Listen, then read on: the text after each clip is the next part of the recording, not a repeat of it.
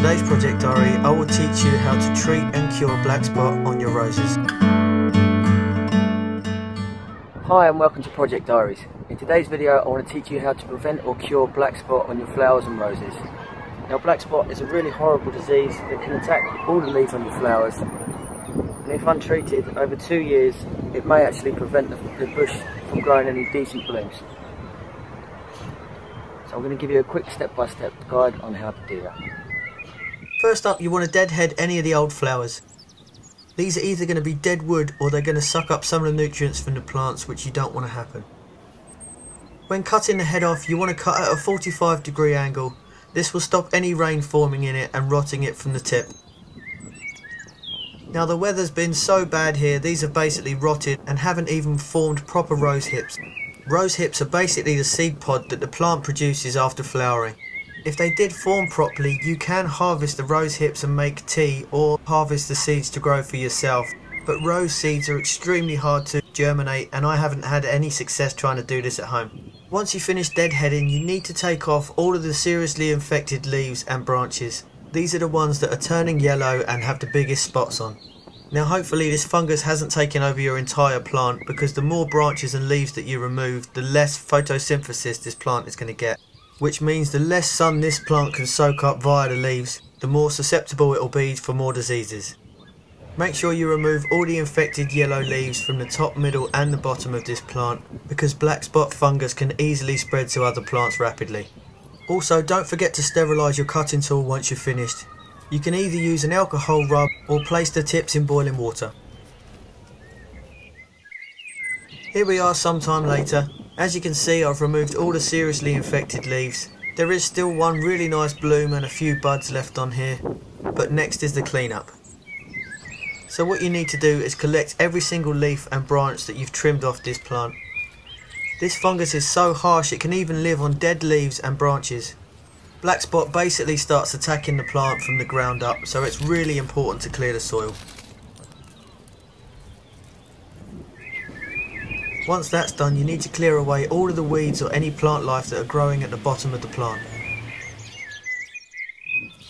Once the whole area is cleared from weeds, just go around and pick up every single leaf that you see. As you can see here, there's still a fungus growing on this dead leaf, so it's really imperative for you to clear the area. Once you've cleared it all, place it all in a bucket and do not put this on your compost heap. This will easily spread across your garden if you put it into your compost, so make sure that you burn it or discard it in the safest way. So once you've cleared the underneath really nicely and got rid of all the dead leaves and weeds, what you want to do is, there still might be some fungus particles in the soil. So if it rains, the water is going to make the particles jump back up onto the plant. So what you need to do is, after you get rid of this, don't put this on your compost. I can't say that anymore, it's just going to spread everywhere. So make sure you just put this straight in the bin or burn it. So to mulch you can use straw or hay, pine leaves. Today I've got some leftover grass, so I'm just going to use a really thin layer all over the base.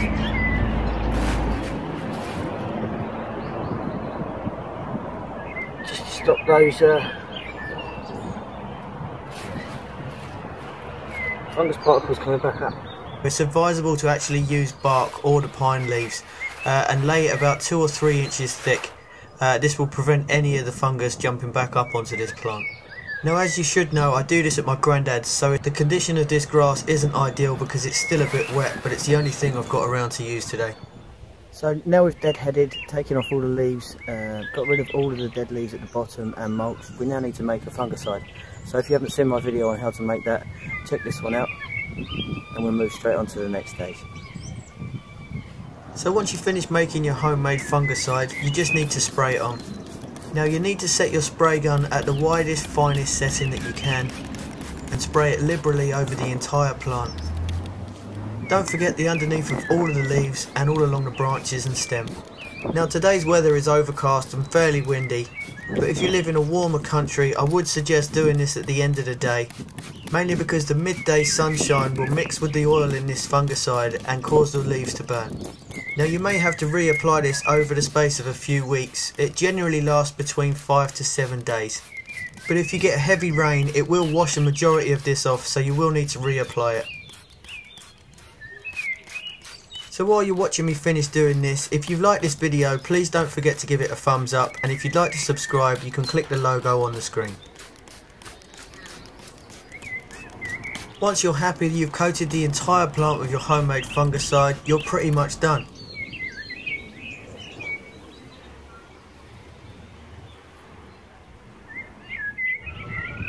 So now all the infected leaves have been cut back, it'll give it a lot more air, so the air will flow and there won't be any moist parts where the fungus can grow. It is the end of the evening, so I'm not even going to water these yet. I'm going to do this first thing in the morning, because that will allow the water to evaporate. I will water it from the bottom, never water the foliage, because that will encourage more fungus as well. But I usually do a follow-up video, but I'm not going to do it today.